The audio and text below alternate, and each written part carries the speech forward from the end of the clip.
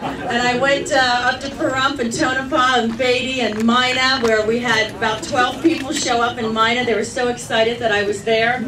And we just, you know, old-fashioned retail politics. Nothing like shaking hands and introducing yourself to folks along the way and letting them know that even though I'm from Las Vegas, that if I'm your United States Senator, I'll represent the entire state. The Reno and the rurals and every other place.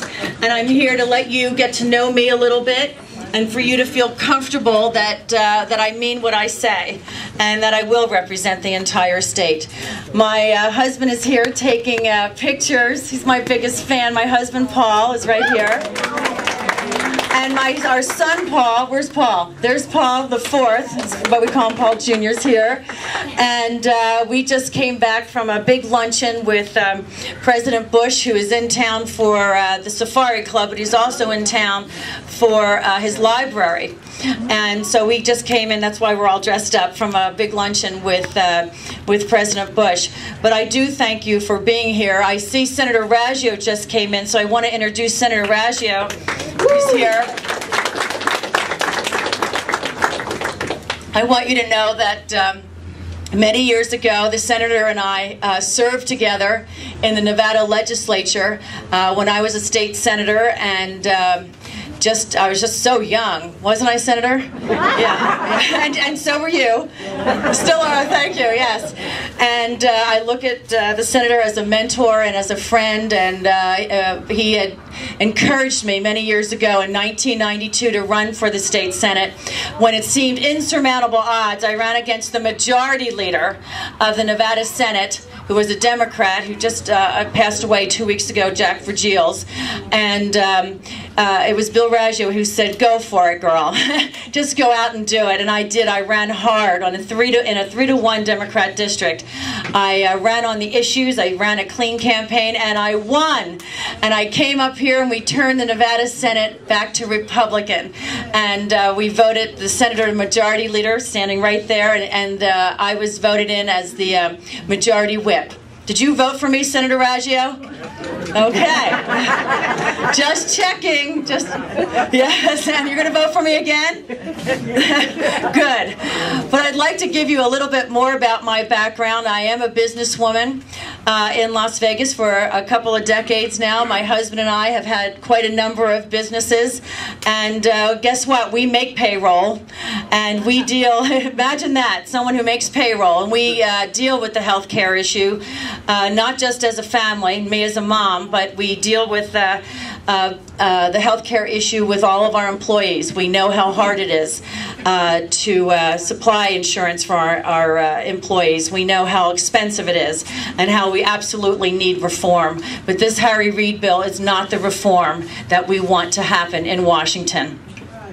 I also came to Las Vegas from New Jersey many years ago. In 1978, I came as a reporter for our CBS affiliate in Las Vegas, that's Channel 8, and I worked my way up to be an anchor woman, and married my husband at the time and had my son, and decided at my husband's urging to join him in the growing company that he was building. And so I went into the business world. And that was 27 years ago, so I think I made the right decision to change careers and to join with my husband in his business. But people say to me throughout the state, "Why are you doing this? Why are you running for the Senate?" And I can tell you I'm running because I'm genuinely angry. I'm genuinely angry at what's happening in Washington. And I'm frustrated and afraid of what's going to happen. Future generations, my children, my son, and our grandchildren, of what the policies that are going on in Washington. And so if regular people don't step up, I'm not a professional politician, but I've had some political experience. I know what it's like to run a tough race. I sure had it. And I know what it's like to be targeted by a special interest group like the unions. You know, just to give you a little background on that, one of the toughest votes that Senator Raggio and I had to vote on was right to work. This state would not be a right-to-work state right now if it wasn't for Senator Raggio and my vote back in the 90s. And I was picketed. because of that. Our home was picketed. Our place of business was picketed. Imagine being here and having picketers lie down in the lobby so that people couldn't get through. So I've been through tough experiences. I know what it's like to be targeted by special interests, and I'm going to do it again. I'm going to have it again. You think that Harry Reid's not going to have special interests involved in his campaign? So I've lived through it, and I've gotten through it. We know what it's going to be like. And I thank my family for buckling up with me and having the courage to face these next 10 months. It's going to be tough. And I'm going to ask all of you here today to join with me. I do not have a machine backing me. I have, hopefully, all of you backing me. And I'm seeing, thank you, and I'm seeing more and more people knowing that they are empowered when they see what happened in Massachusetts, when they see what's happened in New Jersey, my home state, when they see what's happened in Virginia, that regular people who never felt that they had power before feel empowered because of what's happening throughout this country. So I'm asking you to please sign up today. Help me win this campaign.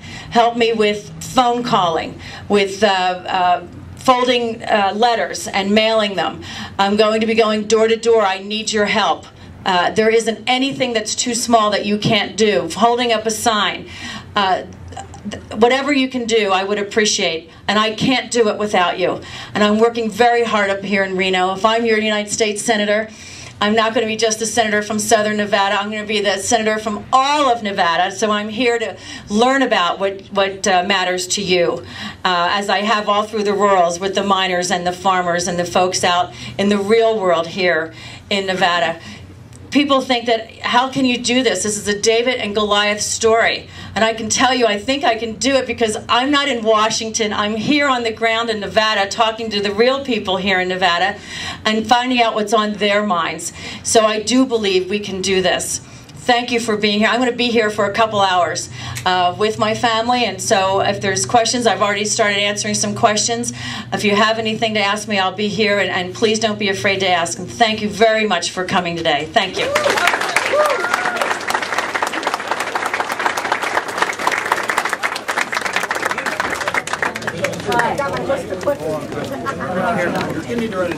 Oh, thank you. Thanks. That's not a stretch, though, is it?